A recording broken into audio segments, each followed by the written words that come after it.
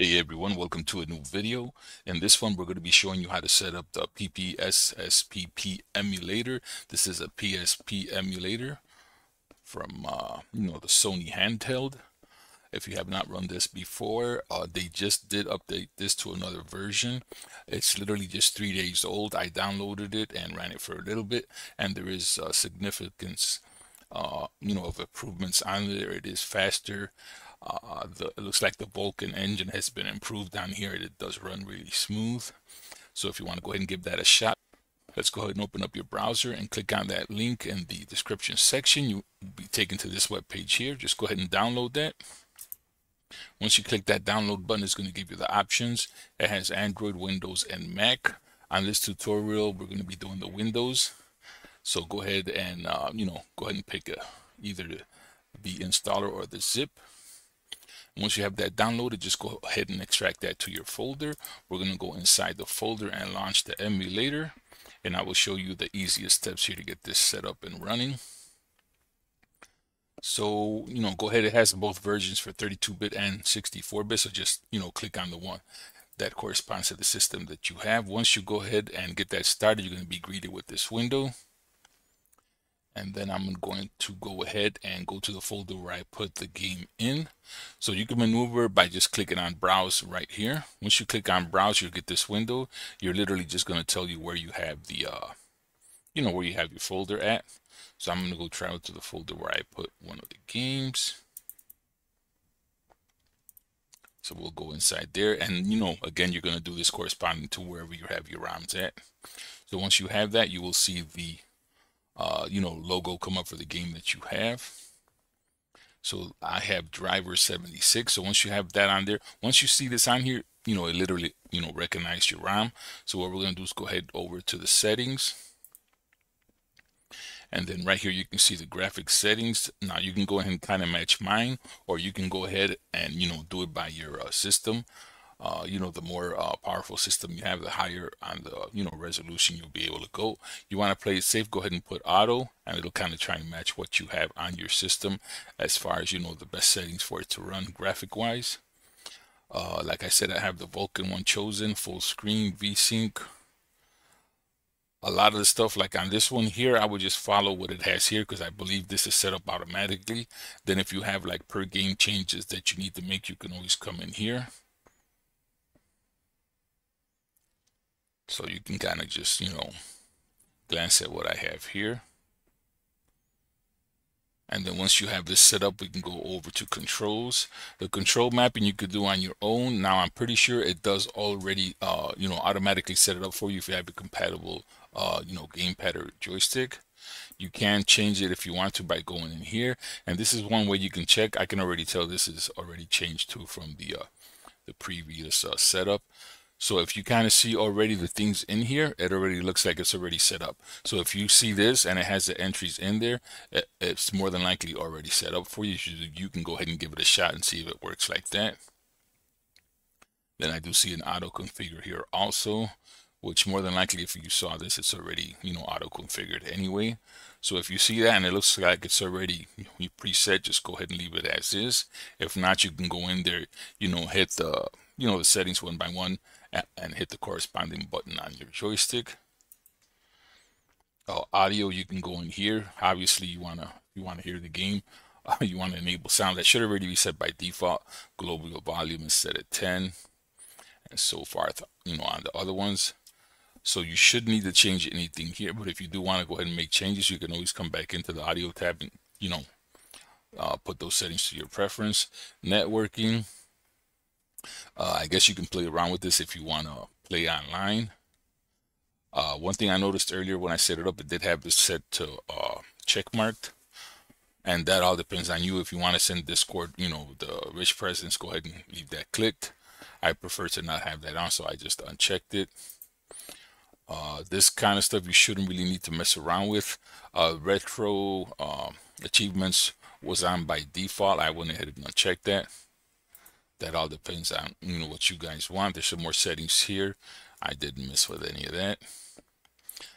Developer tools, you really don't need to mess with that unless you intend on developing something for it.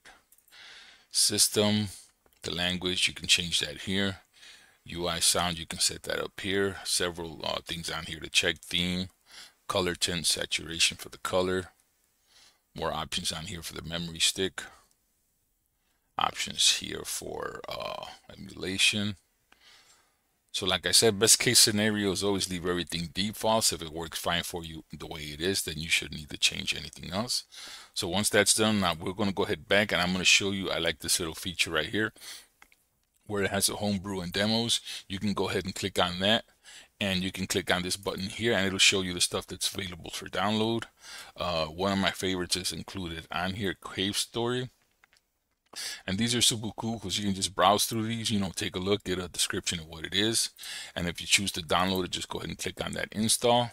Once you've clicked that install button, it should, you know, automatically install the game for you. And like I said, there's different, you know, different things on here that you can download. I don't readily recognize any of these besides the Cave Story, but again, like I said, it's pretty cool because you can go in through there, you know, and download those. Those are all free, and you can, you know, give them a little run and see if you like them. And then what we're gonna do, let's go back here to the main window where we set up, and now with the settings that we got, we're gonna go ahead and launch this. I'm gonna go ahead and you know, show you kind of how this runs. And again, this will be, you know, dependent of your system. So this was for the auto setting on the graphics.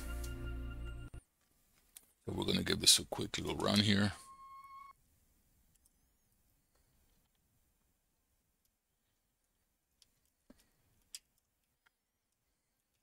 I remember with this one, there was always a spot where the game would crash, and I don't think that had anything to do with the emulator, but I guess I'll just have to, you know, play it over and see if, you know, when I get to that spot it crashes again or if it'll keep going. But right now, this is just a quick little run here.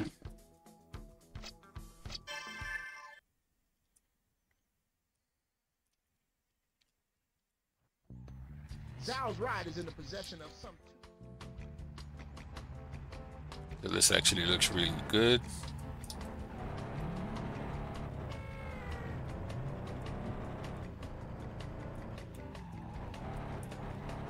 Yeah, this is definitely running better than the last version. Nice and smooth. No sound glitches.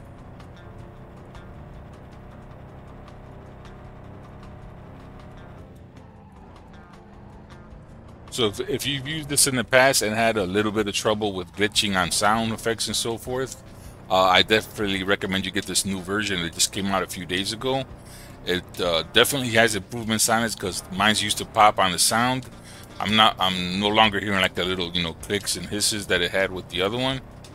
And I believe the last version I tried was 1.6. So this is updated all the way to 1.17 or something to that effect. So it has been 2 updates since my last version. So this is running real good. So I can go ahead and jump out of here now. So you can go ahead and quit through here.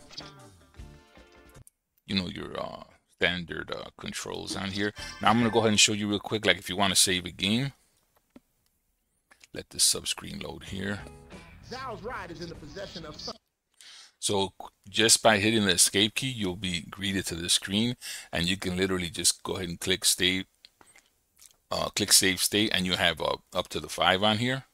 So you can literally just pick a number, you know, and just add a new save state to it. If you want to load it, just simply go back in there, and you can go ahead and click, you know, whichever save state that you have done in the past. So you can, you know, choose from anyone you have on here. So you have up to 5 save states to load from. So that's a pretty cool feature there. And so that's pretty much it. So this is a basic, you know, tutorial. There's not a lot to do to get that one running.